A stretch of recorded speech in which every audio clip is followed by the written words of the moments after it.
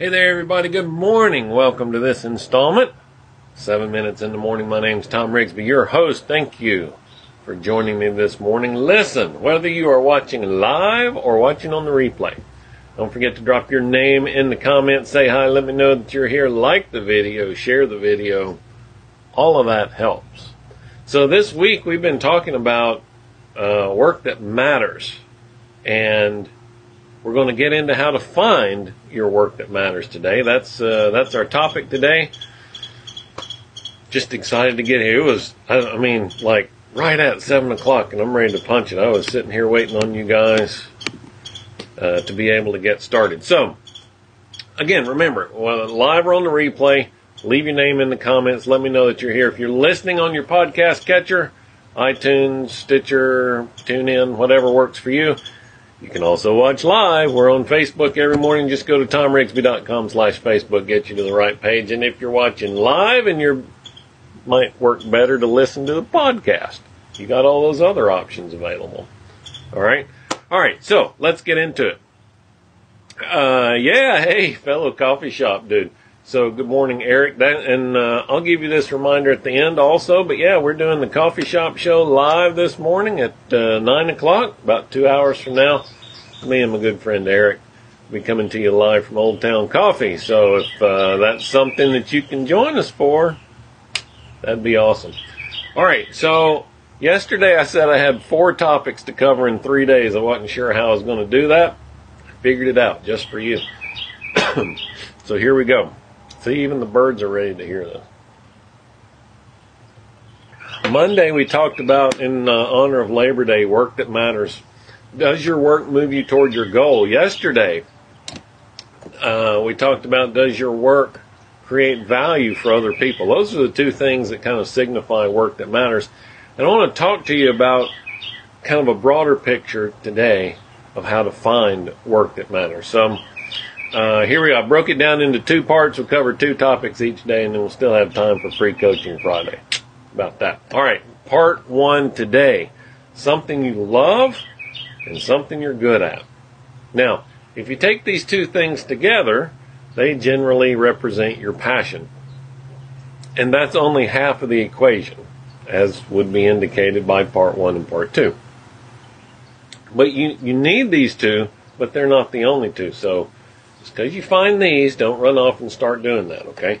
Number 1, something you love, and not necessarily something you love doing, right? Think about it this way. Let's say you love being around people, and you're good at caring for people when they don't feel good, okay?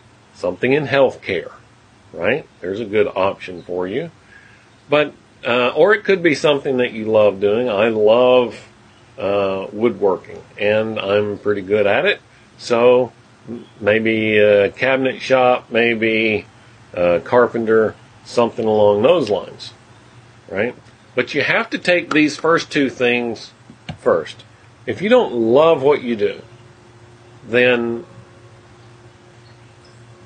I can't remember who said it now. If you love what you do, you never work a day in your life, right? If you don't love what you're doing, then you're just laboring, right? You're not really doing work that matters. Because remember, work that matters has to matter to you and to the world. If you don't love it, it doesn't matter to you, right? And we're all uniquely gifted, talented, and placed. Life's too short to spend our time doing work that we don't enjoy, because there is work here that we enjoy. We are all destined to work, right? So there's no getting out of work. We might as well enjoy it. I believe that we're all gifted to do work that's going to make a difference, that we can enjoy doing. We can actually enjoy doing. So find that. But the second half of this is something that you're good at. This one, actually, for a lot of people, is the harder of the 2. Because when you're good at something, you tend to be dismissive of how good you are at it. I know that sounds kind of weird. Let's do this. Let's say, all right, so I just had to think of something here.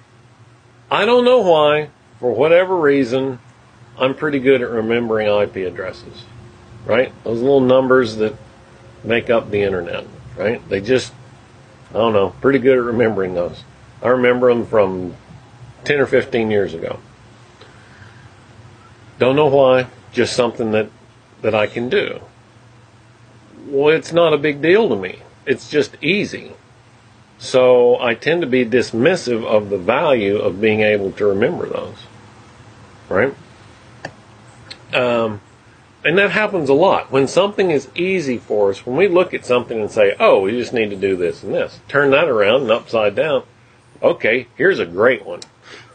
I just said I'm pretty good at woodworking. The one thing I can't do is install crown molding. I can't make those miter cuts to go in the corner to save my life.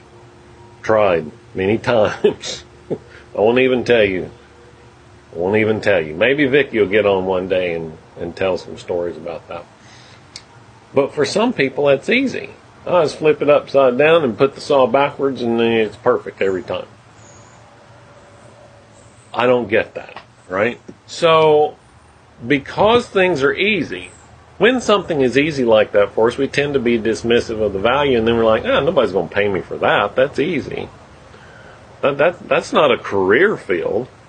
That's easy. Anybody can do that. And the truth is, not everybody can do that. You just happen to find one of the things that you're talented at. Right? And because we're talented at it, we tend to be dismissive. So, here are the first two steps, the first two keys to finding work that matters for you. 1, something you love. 2, something you're good at. If you can find those two things, that generally will help you identify your passion, and that passion is half of finding work that matters. All right, so your homework yesterday. Jeremy is on this morning. Good morning, Jeremy. Yeah.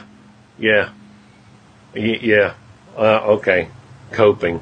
Whatever. That's another one I can't do, is the coping saw. All right. I tried that one too, like back cut on the, Anyway, Jeremy had a great answer for his homework yesterday. Yesterday the question was, what does the work that you do add value to the world? Go back and read that in yesterday's video. He's got a good answer for that. Drop your answer in there if you are so brave and so motivated. Share that with the rest of the world. Today, I want you to start thinking about, what are you really good at? The love part will come, right? The harder one for most people to identify is, what are you really good at? Right? So think about that today. That's your homework. Something that other people, and here's a good test, right? It's something that other people, when you do it, other people are like, wow, you did that?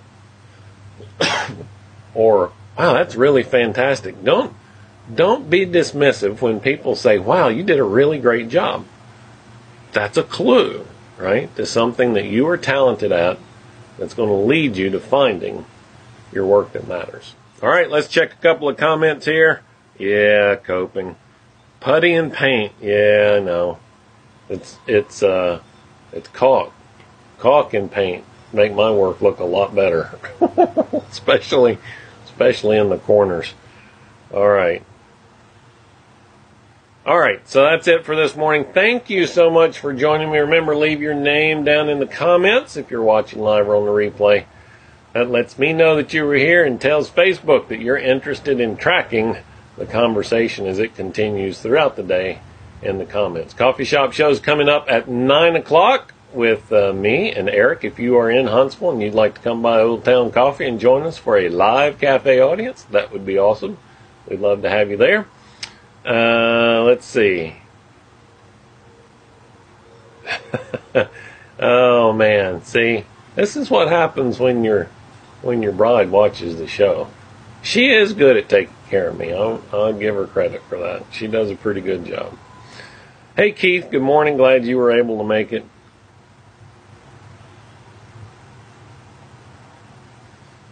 Okay. All right, that's it for today.